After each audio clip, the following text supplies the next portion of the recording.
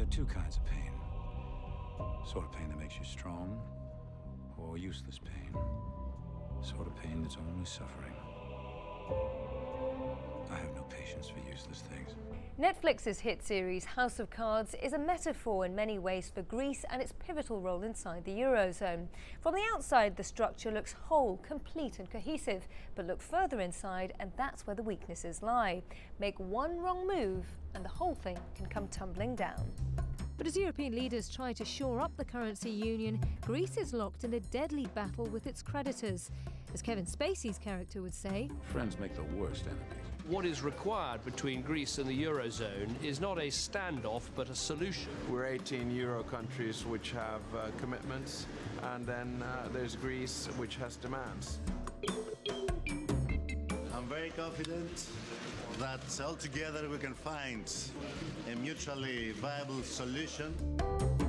Until that solution is found, several cards could shake Greece's financial foundations. The country faces a total repayment to the IMF of 8.7 billion euros before the year's end. It has a further 2 repayments to the ECB of 3.5 billion euros for July and a further 3.2 billion in August.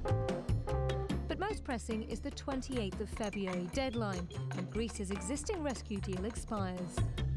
Forget the numbers for a moment, because the real wild card here is confidence. If savers cause a run on Greece's banks, a default could follow and an exit from the Eurozone becomes a real risk. Even if we don't agree on the political way forward, can we do some practical work on what the issues are and how big the differences are? A high-stakes game for sure, but who exactly has the winning hand? Greece wants to throw away its existing bailout, end austerity, and instead agree to a new deal. But the other countries are willing to call Greece's bluff. We were at one end saying that this deliberation needs to be continued in the framework of the Ministers of Finance. In the meantime, everyone is keeping their cards close to their chest. Nina Dos Santos, CNN, London.